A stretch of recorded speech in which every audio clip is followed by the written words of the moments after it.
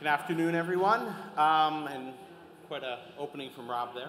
Mike and I want to walk you through today how Magento can save your brand. A little bit about us. My name is Kevin Castonguay. I work for Acme United Corporation for the last 4 years, where I have led the digital sales and marketing team. Previously, before that, I was with Danaher Corporation, which is a large industrial and scientific company. And Mike? I'm Mike Healey. I'm the president of Yeoman Technology Group. We work specifically with brands. We're really not necessarily a classic e-commerce type of player.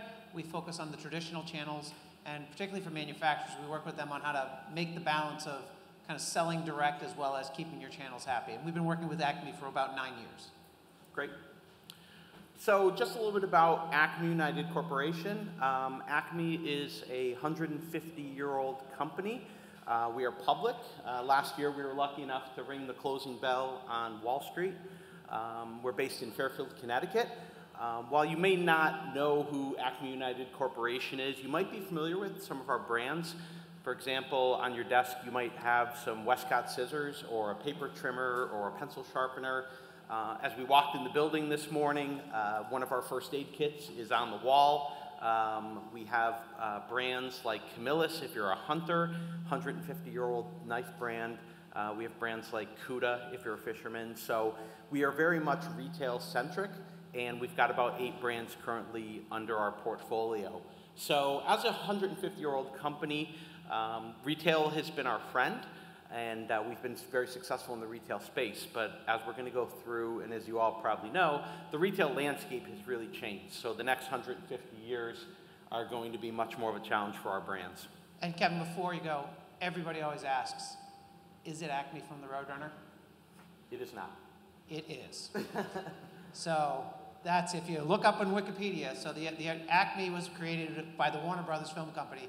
And at the time, Acme, who still makes scissors, made scissors specifically for cutting film. There was another Acme that also made lights for lighting the film. So officially the lighting company got credit for it, but right now it's still a debate. Acme was on the floor of Warner Brothers back then, so we're sticking with it. So we've been around a long time, a lot of history. So the core challenges for a traditional brand, if we have any brand manufacturers in the room, is we all know what's going on in the retail environment, right? Stores are closing faster than anyone could have imagined. And the purchases obviously have purchased and moved online. And that's both in the B2C space, but also the B2B space. And our first aid business plays primarily in the B2B space with industrial manufacturers. And obviously the online space is incredibly challenged as well. We've got a lot of private label brands out there. And there's a lot of Chinese and Asian knockoff suppliers. So not only is our landscape shifted, but it's a more competitive and tougher environment.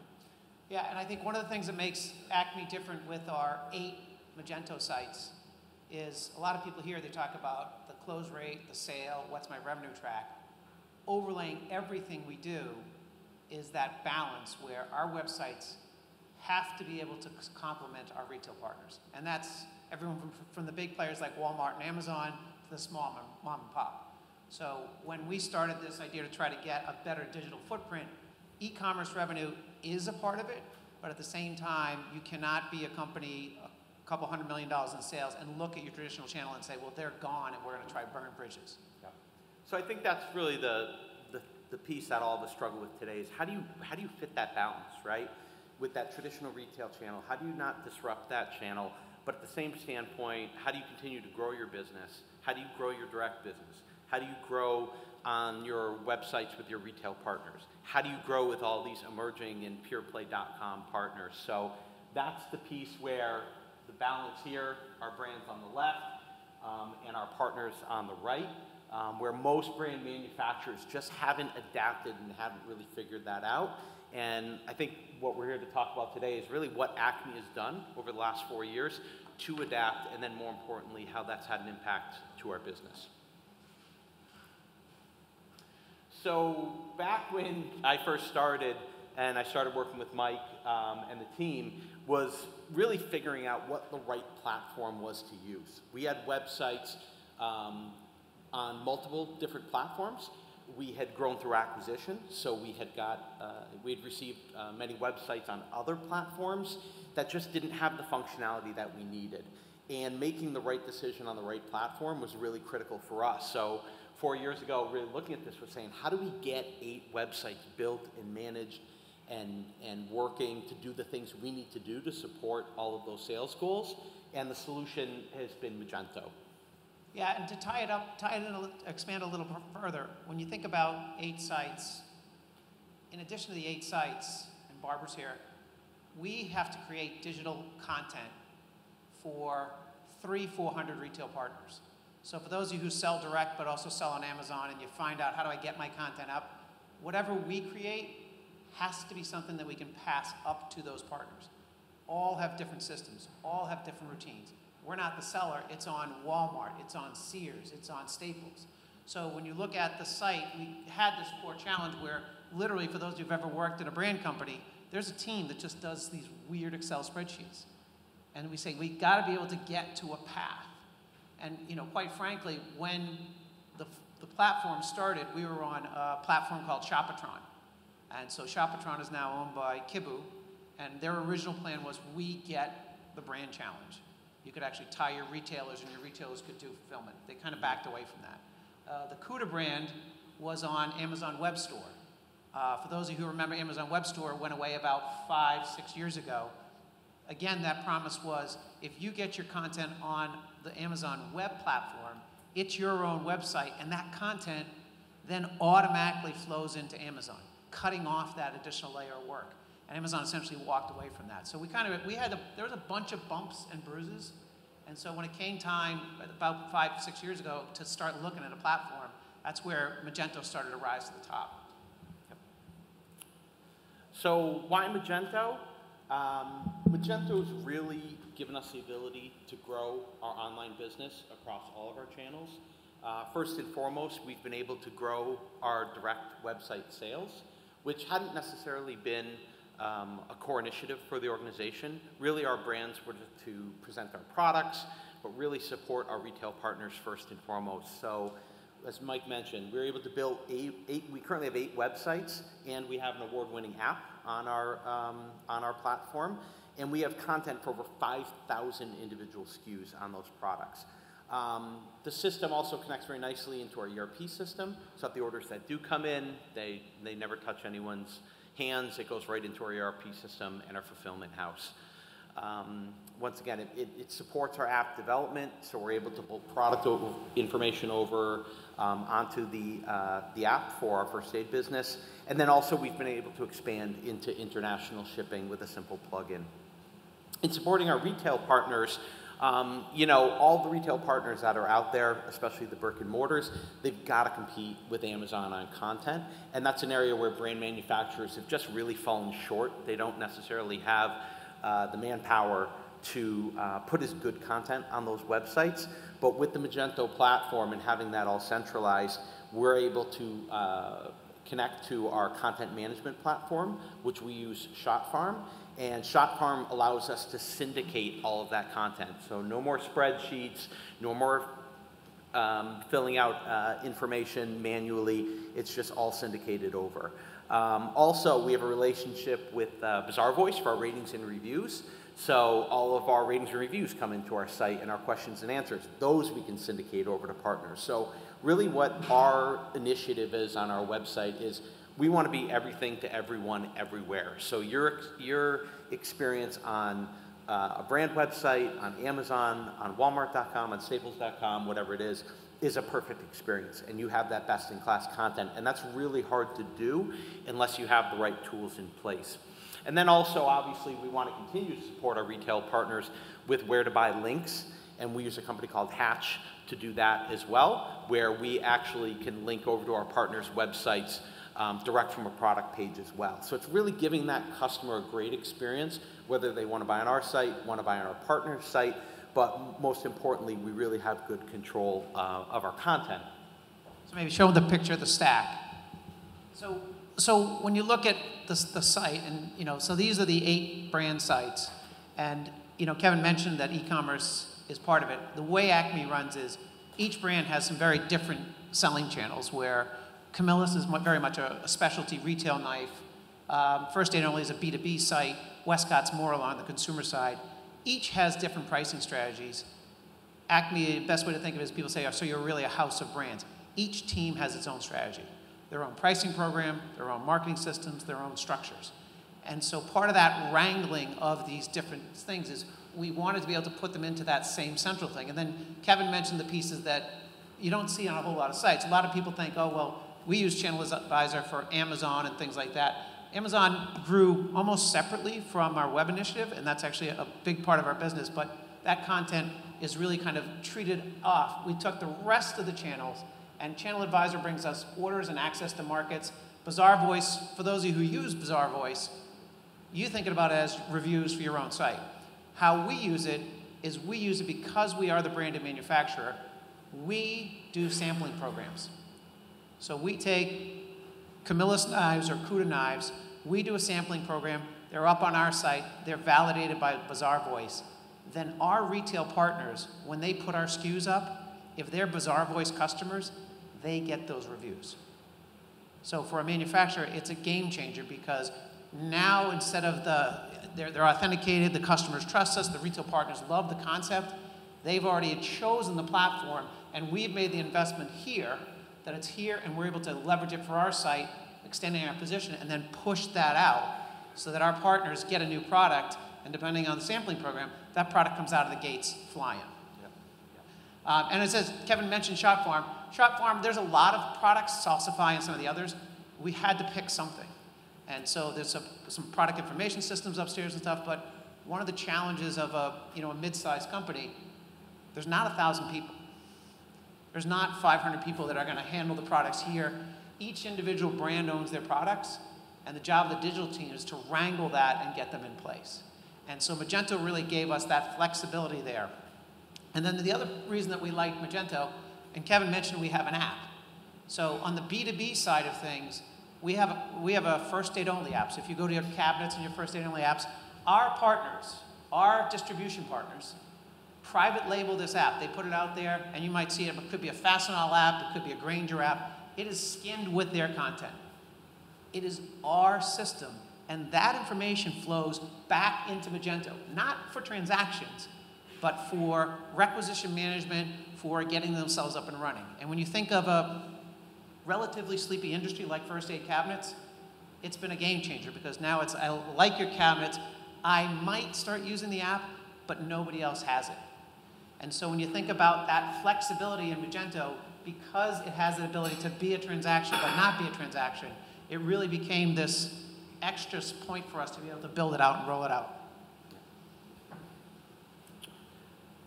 So we went very high level on some of the things that we've done, basically how we've approached the retail space, the e-commerce space, selling on our own website, balancing that out, the partners, the tools, how that all works into Magento. So as we look at, if we could have turned the calendar back 4 years now and said, what are the things we think we really need to know if this is something we want to do well? The first one is good base content and product information is required. If you don't have good bullet points, good images, more importantly, product specifications that are typically in your ERP system, this is going to be a struggle because you can only syndicate what you have. So a lot of that starts with just good base content and having that in place. The second one is really having a good IT system. Bill Dossman, who's our CIO, is fantastic. While these systems are meant to work together, that doesn't necessarily mean it's that easy. And there's always complexities with plugging in different systems. So really having your IT team on board is huge. Obviously, management support is critical. If they don't understand the vision, see the vision of where you're going, then it's going to be tough to get resources and funding. On the order management side, specifically with our pure e-commerce partners, you really have to micromanage orders that come in, fulfillment, or as you know, with Amazon, with eBay, with any e-commerce partner, your score is going to be pretty low in terms of being a good vendor. So you got to make sure that those orders get into your system, your warehouse gets everything out. It should flow smoothly, but once again, you've got to keep a really close eye on it. And then obviously picking the right platform that can support everything that you need. And that's why we're such big proponents of Magento, and that's why it's worked so well. So that's kind of my take from a business standpoint. Mike, from and we kind of skipped over quickly the slide where we showed you the 8 sides, the app, the shot farm, the Bazaar Voice, the Channel Advisor. 0 existed 4 years ago. So when you look at that commitment to step up and create the ability to feed that data out, to get richer content, to invest in the assets, I think one of the things that when we were asked to help out is you got to close the gaps between IT and marketing. And they have to work together. Who owns the website? It's an old question. In the case of Acme, sales cannot own the website because it's not about the sale. Marketing cannot own the website because sometimes it is about the sale. Technology, the IT team can't own the website because there's content they've got to be. And so that's when you think about the bumps and challenges, particularly when you added this much technology stack in a fairly short time period, you've got to close that. And so Bill came on board as the CIO, I think 2 or 3 years ago. And then obviously we have a great partner in V Group that's done some of the development. I think that's the key. I think the other part, particularly when you're migrating some sites, and some of these sites have been on different platforms for decades, you got to close this gap because you got to love your 301s. You've got to love the history that's out there on the web. And so Acme is, and we've heard this from thousands of times when people talk about cutovers, and they always say, well, there's always going to be potentially an organic drop. It's a lie. If you do your job and all that painful homework, and you go to a better platform like Magento, it does not go down. It goes up. And it is the most, Kevin just on the bottom, it is the sloggiest, most boring work out there because you're wondering if it's relevant that a site from the 90s works. It's there. I think the other 3 pieces are really about the internal groups. We're big fans of analytics. Share the analytics, even if it's bad. Make sure everybody sees it, all the way up. Because if they don't get the concept, they'll fall into the IT trap that's not about e-commerce. The IT trap about e-commerce is they always talk about, oh, we did this project years ago to upgrade X and it didn't work. Or we did the phone system in Y and it didn't work, and we did that. You have to break that. The culture has to become, we can do this and we will continually invest.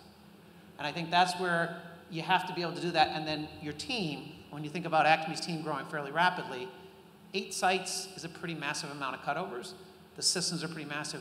Getting them outside to see other sites, getting them to hear horror stories about other things, to look at, frankly, all the time, other platforms.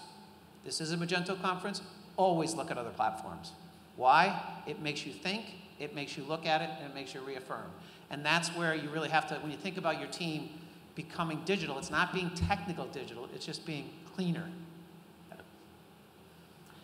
So we talked about a lot of stuff, and you're probably all thinking, well, what does this mean? I mean, has it worked for you? It sounds like it's been pretty good. You know, here's a slide that I think proves it. Once again, the money slide. The money slide. We're a public corporation. So you look back 10 years, our business was really supported by the Westcott brand. For the office space was about 60% of our business at the time. E-commerce was less than 1% of what we did, and we were about a $60 million company. 10 years later, we're a $140 million company, and our e-commerce sales are 11%. So, and hidden in that 11%,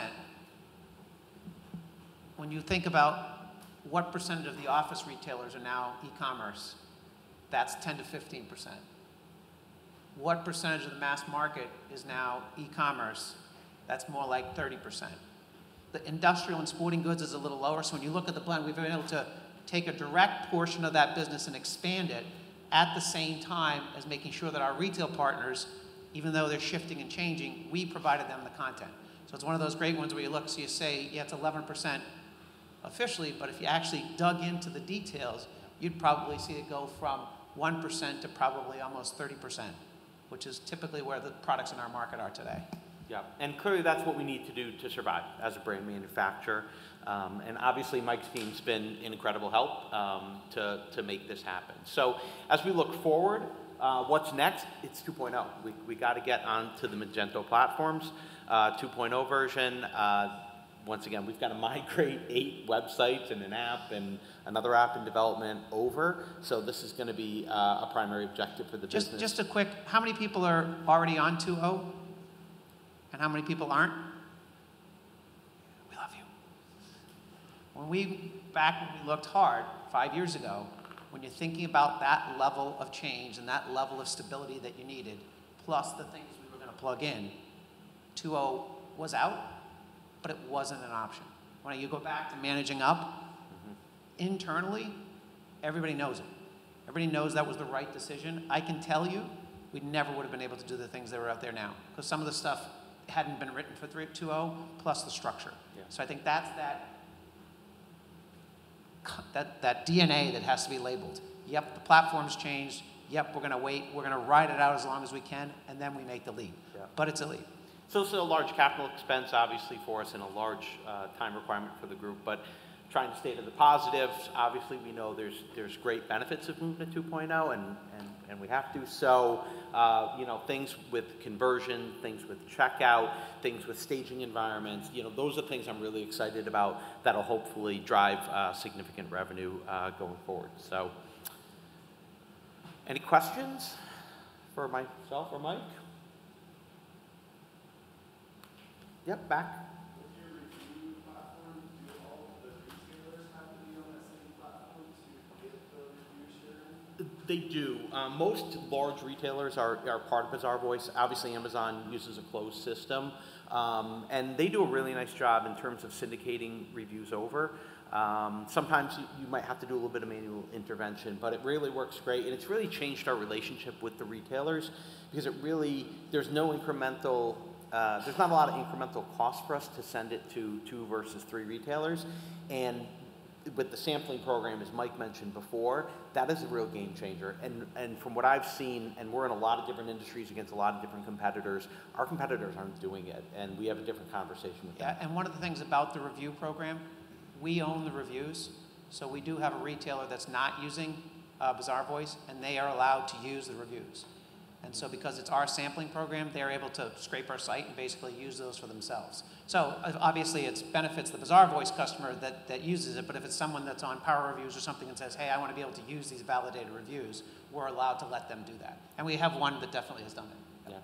Did you have a question? You kind of touched on it about what your competition is using. That's in your process. Do you ever look at your competition to see what they're doing? Yeah. What technology you're using? Do I want to borrow that? Do I want to steal that? Do I want to have what they have? Absolutely. As Mike mentioned, all of our brands have different strategies. We're a fairly decentralized company, and some brands have, like Westcott is in a leadership position, and then other brands, we are in a position where there's just 3 or 4 big monsters out there, and we have to compete. So that becomes a huge challenge for us. Just each brand kind of having their own strategy and really understanding where they fit in the market, and then seeing what our competitors are doing from a digital standpoint. Yeah, and I think one of the things why the app became a concept is because there was so much watching of the competitors and what they're doing, and there was this kind of a core, make it easy to reorder the supplies, make it easy to reorder, and it was all about the web side.